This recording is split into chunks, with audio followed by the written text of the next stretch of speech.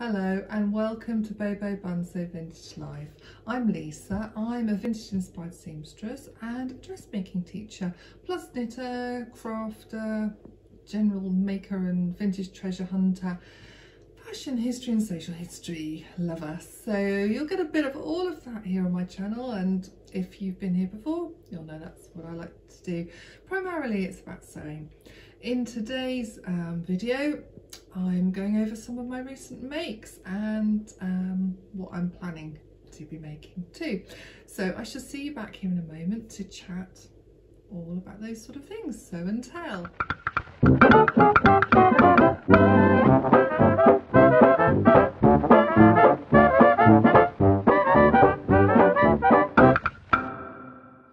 It's been a lovely time here. We've had some glorious weather and the summer holidays are winding up before my youngest daughter goes back to university. My oldest daughter is back here for the foreseeable now while she's working. So we're grabbing days out when we can, alongside trying to squish it in with working and of course sewing, because it's really important. But I think I've been knitting a bit more. It's been easier to just pick up and put down knitting. I've also found it's not so easy to sew at the moment, and I couldn't work out if it was my sewing inspiration had gone, because I'm putting so much of my creativity into planning my new business, you know, designing courses and all of that, so much energy is going towards that. Was it just because it's so blinking hot that it's really hard to sit down and concentrate on sewing, or had my creative mojo just disappeared for a bit, which it is wont to do, as most of you who sew know. I think when it first happened to me, it was a bit of a worry. I thought, oh my goodness, have I gone off this? Do I not want to sew ever again? And then it came back, and now I just accept it as a normal part of everything. It's very cyclical. You can't just be pouring out ideas all the time or feeling creative bursts of energy. You need those resting moments, and it's just best to not try and force it, and then it just comes back. You know, you might see a colour or a print or a shape or something, and it starts that flow going. But for me, the thing that started flow going again was sewing jersey. I find that's a really good go-to for me. It's such a quick, easy fabric to work with. I'm not worrying about fitting, I'm not worrying about putting in zips or, you know, doing all the extra work that's required. And the thing that really got me going was knickers. I mean, knickers, pants, uncrackers, bloomers, what else can we call them? I don't know. I think that pretty much covers them.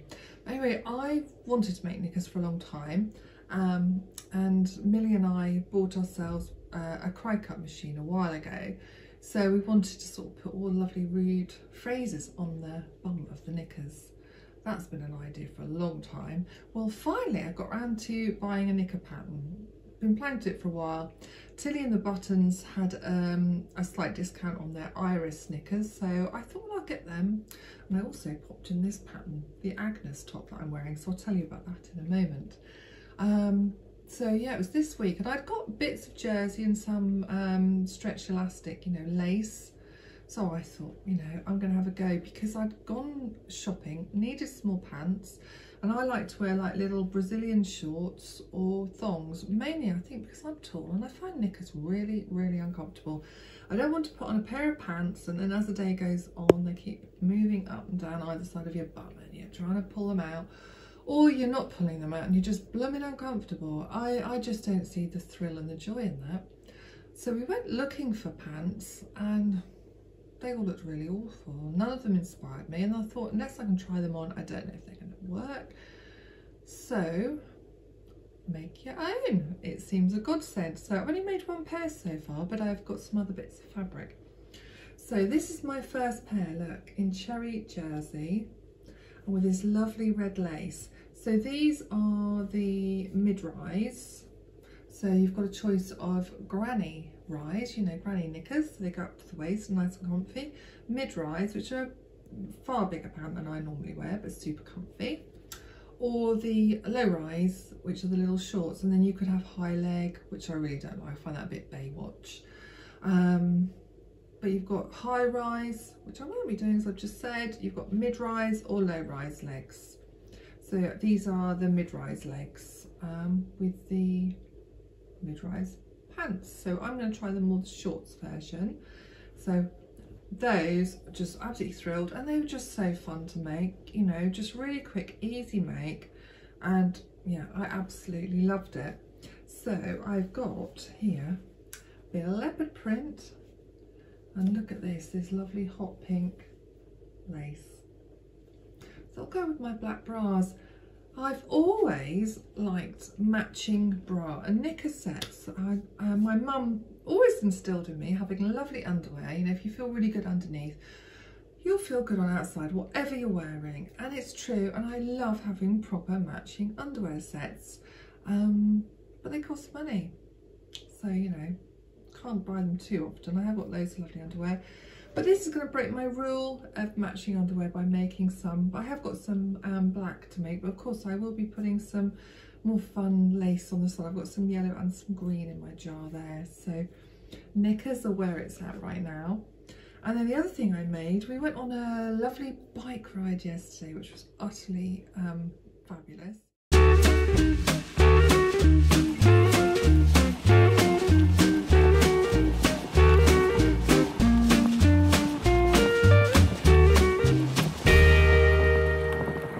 Around a National Trust estate, and before we went in the morning, I put together the PDF of this pattern, the Agnes top by Tilly and the Buttons, cut the fabric, you know, the jersey out, and this is a lovely soft bamboo jersey I had from Lush Cloth. I've had this for quite a while now.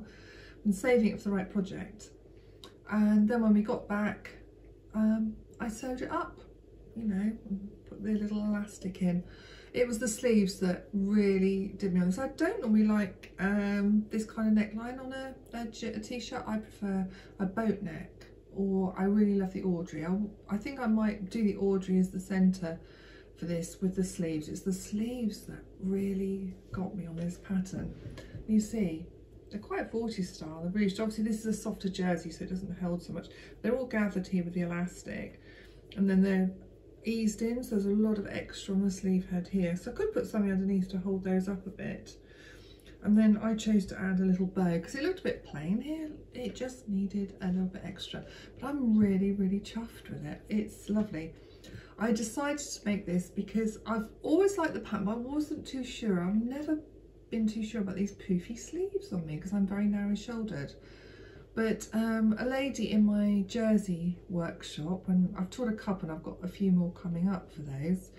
I've been writing various workshops today to get them out there for people. Anyway, going back to the jersey workshop, she'd chosen this pattern in a lovely, it was pink with red stripes.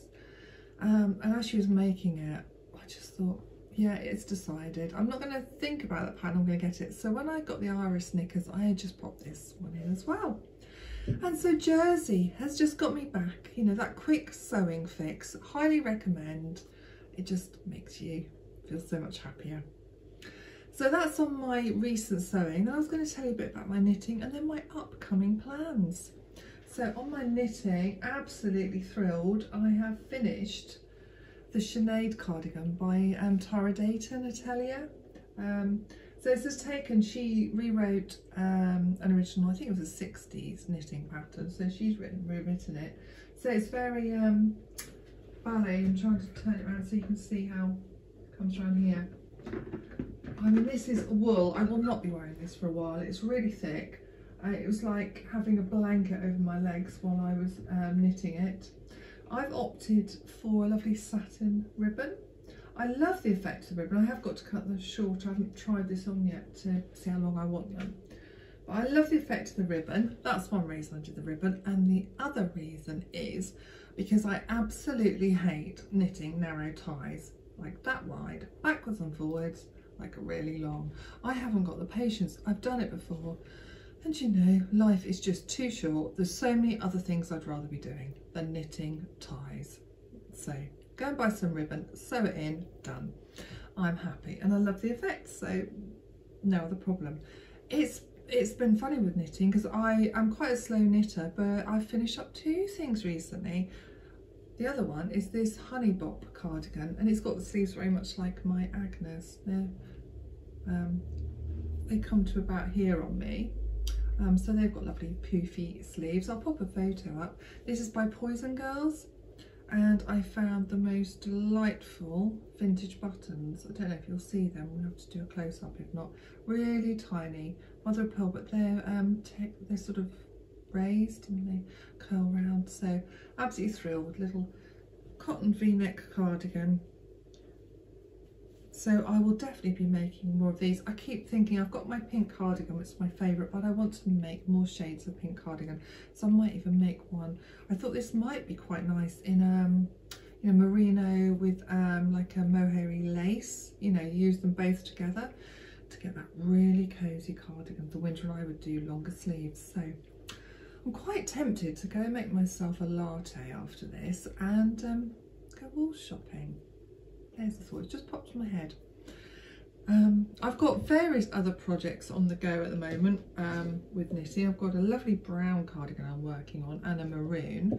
But the one I'm trying to finish at the moment, this is another Poison Girls. I do love their patterns. Now I can't remember the name of this one, so I'll pop that up with an image. But I'm doing this in a lovely big merino. It's drops, big merino, in this lovely foresty green, and the pattern has a musical note on it which I really like, but I just wanted to make a simple plain waist length green cardigan for the winter. So I'm really enjoying this. This knits up quickly, or rather it should, except I thought I need more depth in my armscye, so I knitted it down too far, and then I knitted down to here, so I was getting near the waistband, and then I just thought, oh, it's totally wrong. So I had to rip out to there, that much. So I'm knitting back to that. So yeah, that was a bit of a, but yeah, it's coming. I'm really enjoying my knitting and all the plans. So it's just nice. I'll do that of an evening, you know, because I can pretty much, other than checking the pattern and so, you know, counting stitches, I can just knit like this while I'm not looking at it. It always reminds me of probably like one of those ladies at the guillotine, yeah, that sat there and knitted while all the gory action was going on. I'd have probably been like them, wouldn't I? Because I can knit like that. But yeah, I don't think I'd want to watch.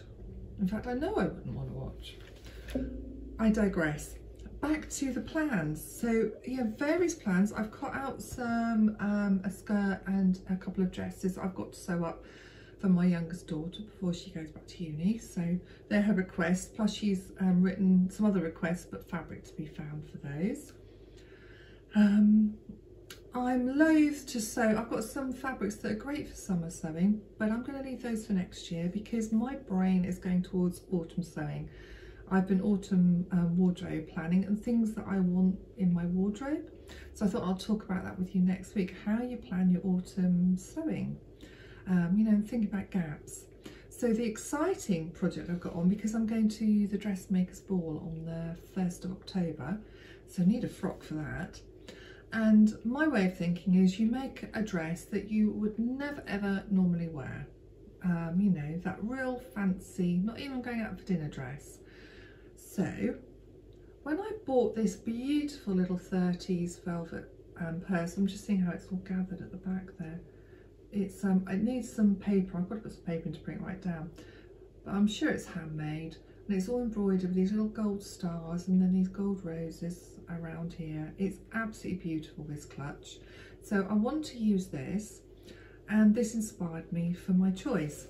So I went off searching for the perfect gold fabric, and I found this satin, crepe backed satin. Can you see that? So I think they go rather beautifully together. Now I saw a beautiful golden dress in Miss Pettigrew Lives for a Day. I did show that to you last week, an image of Amy Adams wearing that, you know, when it's showing like that. So I'm in two minds whether I have a totally gold dress or I use this lovely velvet flocked, I'm trying to find the right side, this tulle with velvet on it. And I was thinking, do I do the sleeves with just that, underline parts with the gold, you know, mix it in, put some velvet ribbons on there. They're all my ideas. I've been drawing up some ideas. These are by no means what my finished dress will be like, but yeah, I've been drawing out some more ideas to bring it all together. But yeah, I rather like how these all look together.